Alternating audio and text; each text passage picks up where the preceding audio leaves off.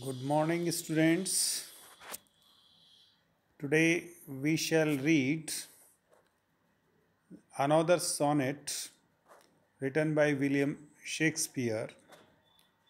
The title of this sonnet is Like as the Waves. We have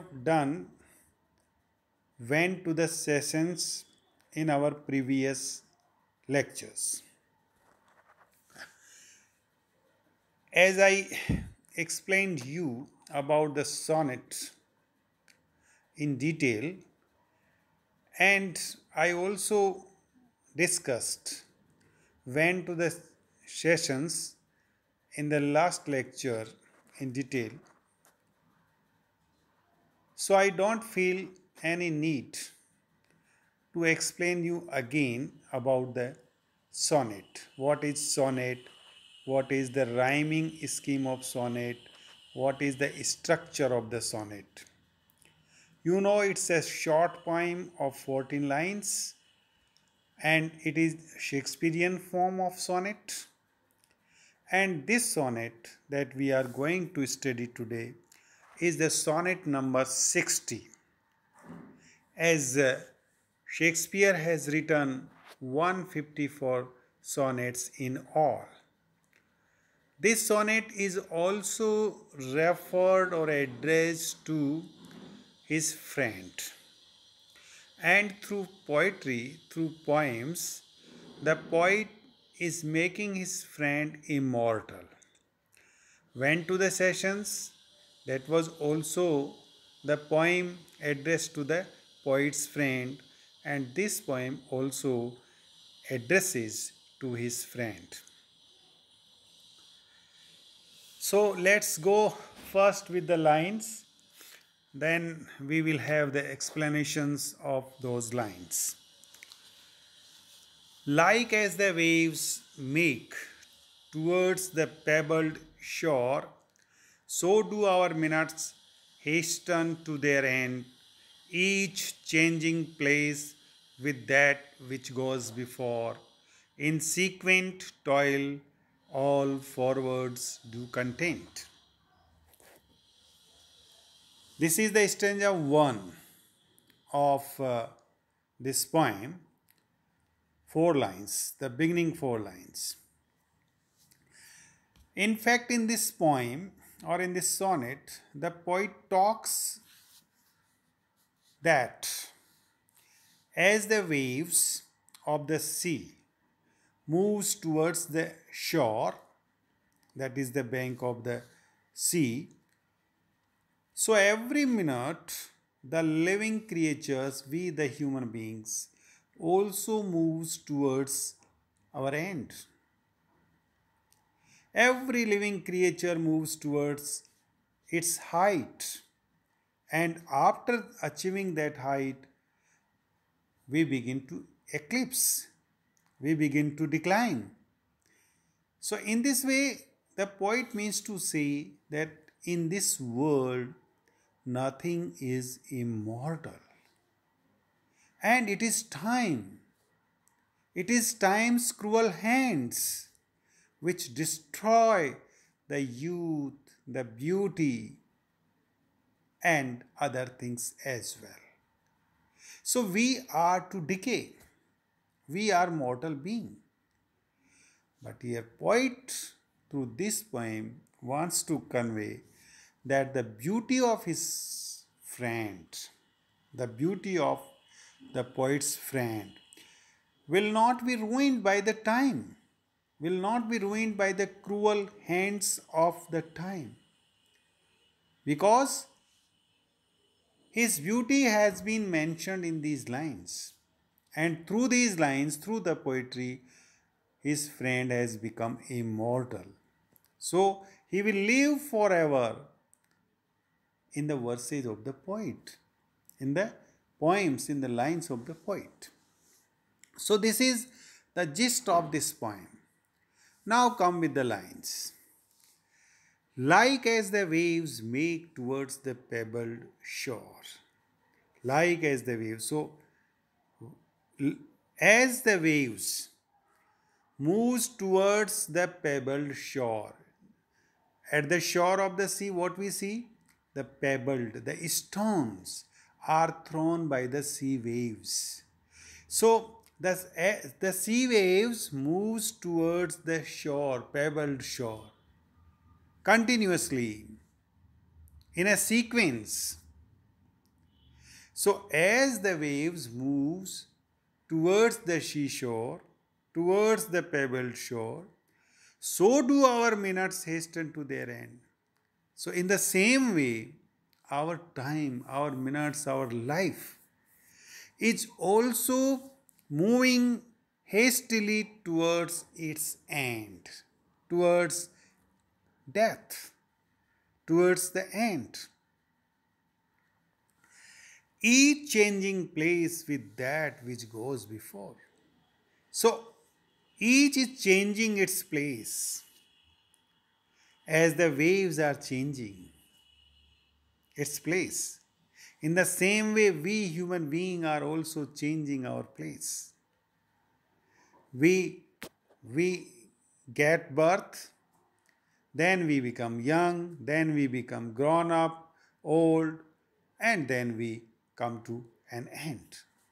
So this is in sequent toil all forward do content. So as the waves are continuously in a sequence moving towards their end, towards the shore, in the same way the human beings, we people, are also moving to our end, to our death. Right? So see that here the poet uses a metaphor to compare the progression of time to the movements of the waves. So as the time moves, in the same way the waves also moves. As the time moves, we also move towards the end, towards the pebble shore. So life is very fast. Life is moving very fast like the sea waves. And we also never have enough time to do everything that we want to do in this life. This life, we feel very short. We find that this life is very short for us to do everything that we want to do. So the moments move as the waves do, in and out, one replacing the next. So the efforts that made by the waves together move one's life forward towards its inevitable conclusion. So what is the conclusion? And conclusion is inevitable. Conclusion is that one day we shall die. This is the conclusion. The death is waiting for us. If we have taken the birth upon this earth, one day we have to meet with the death. And this is inevitable. This is true for everyone. Alright? Now come to the second stanza.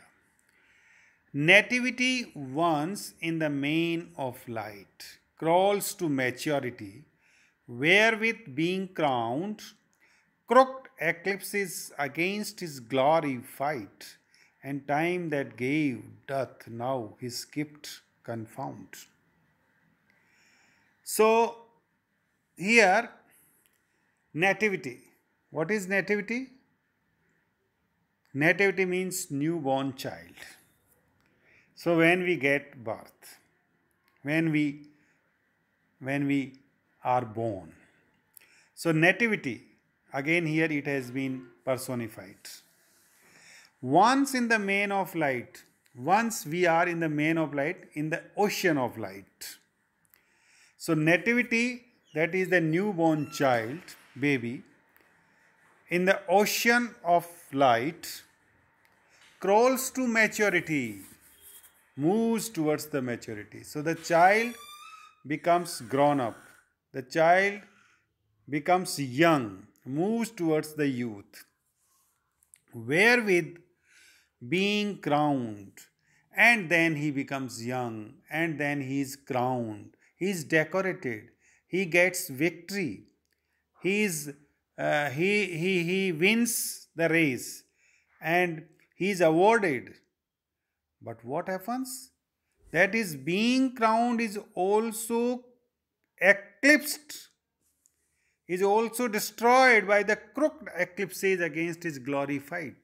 So his glory is destroyed by the crooked eclipses, that is, malignant influences of the stars that have governed him since birth. So here, crooked eclipses, the poet is talking about the stars, the influence of the stars. So the malignant stars which have their influence upon the child from the very beginning, they are now moving these childs towards the maturity and then to the then to uh, destroy of his glory that he achieved in his life. Confound means destroy. And time that gave doth, now his gift confound. So the time is very foul, very powerful. Time which gave him once that glory, that appreciation, that praise, that youth, that beauty. And now it is the same time which is destroying everything. This is destroying what the gifts was given by itself to young baby or to human being. So this is what we have the stanza second. Okay. So there are numerous obstacles to that peak that all living being face. So we face so many obstacles when we achieve our crest, when we achieve our success. We have to fight so many things, so many obstacles, so many difficulties. And but it's time. Time destroys everything. Time takes us to penultimate moments of our life, and then it becomes an adversary. So time takes its gifts back, right? Now come to the stanza 3 and the last two lines, that is called couplet of the sonnet. And what are they? Time doth transfix the flourish set on youth, and delves the parallels in beauty's brow, feeds on the rarities of nature's truth, and nothing stands but for his iskith to mow. And yet to times in hope my words shall stand, praising thy worth despite his cruel hand. So these are the uh, last lines of the sonnet, last 6 lines. So stanza 3 and the last 2 lines a couplet. So what the poet means to say here is that time is very powerful. It is time which makes us mature. It's time which brings popularity, appreciation, praise to us, success to us. But it's time which leads us to decay and to death. So nothing in this world is immortal. Time's cruel hands destroy the worldly youth and beauty. Life at birth and right up to maturity. So enjoy the sunshine of happiness. So when we get birth, then we become mature, and in this way we enjoy the sunshine of happiness. But very soon thereafter, malignant influences of the stars cut off that sunshine. जैसे सूर्य चमक रहा होता है, लेकिन अचानक से eclipse मानी ग्रहण लग जाता है, बदल आ जाते हैं, तो सूर्य की जो रोशनी है वो गायब हो जाती है. इन द सेम वे हम जो है कि बर्थ करते हैं, जन्म लेते हैं, मैच्योर होते हैं, अचीव करते हैं, लेकिन जो टाइम के जो क्रूअल हैंड्स हैं उनके द्वारा तुरंत ही जो है कि हमारे एक्लिप्स आ जाता है, अर्थात सब कुछ अंधकार में हो जाता है, ढक जाता है, ख़त्म हो जाता है, नष्ट हो जाता है. सो जो यूथ है, ब्यूटी है, वो कोई एक टाइम जो फ्लरिश करती है वो समय के द्वारा ही जो है कि नष्ट कर दी जाती है. So time doth transfix the flourish set on youth. So the beauty that is set upon the youth, the beauty that flourish in the youth is destroyed by the time and delves the parallels in beauty's brow.